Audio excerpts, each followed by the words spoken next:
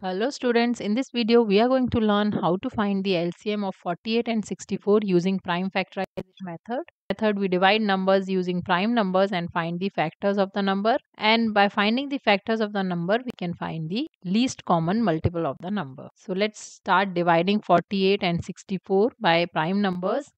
First few prime numbers are 2, 3, 5, 7 and so on. So as these 48 and 64 are even numbers, we can divide both the numbers by first prime number 2.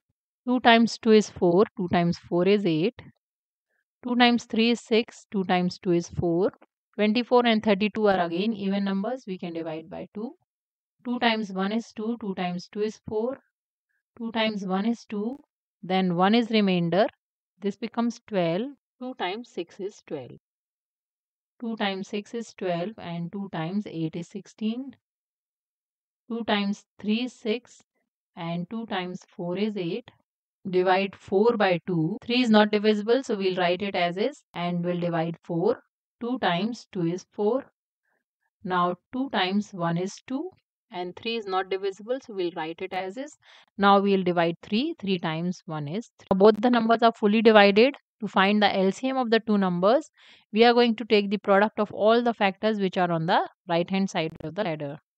So LCM will be equal to 2 times 2 times 2 times 2 times 2 times 2 times 3.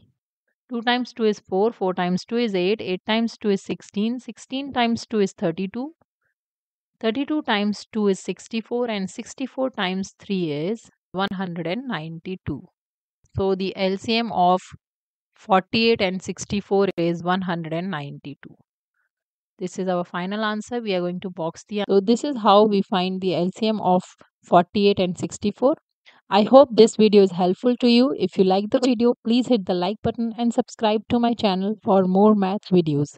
Thanks for watching.